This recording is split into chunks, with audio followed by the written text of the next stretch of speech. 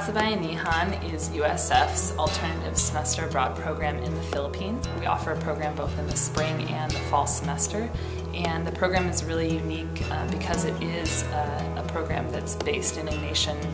spirituality, and so one of the most important parts of the program is that students get out of the classroom and they interact with people who are living on the margins in material poverty, but it's that experience of being able to walk with and become friends with those people in the Philippines that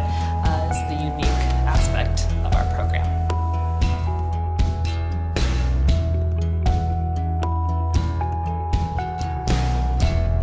So a few days ago, I was talking to one of the praxis site coordinators, Ate Janice, and I was asking her about what she's excited to teach the students this semester as they're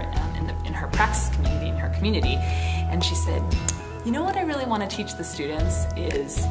you can go out to a fancy restaurant and have a really nice meal, but sometimes it doesn't really taste so good. But she's like, what I really want to teach the students is you can have a really simple meal of just rice and fish, but it can be the best meal of your life because it's with family and it's with people that you love and who love you.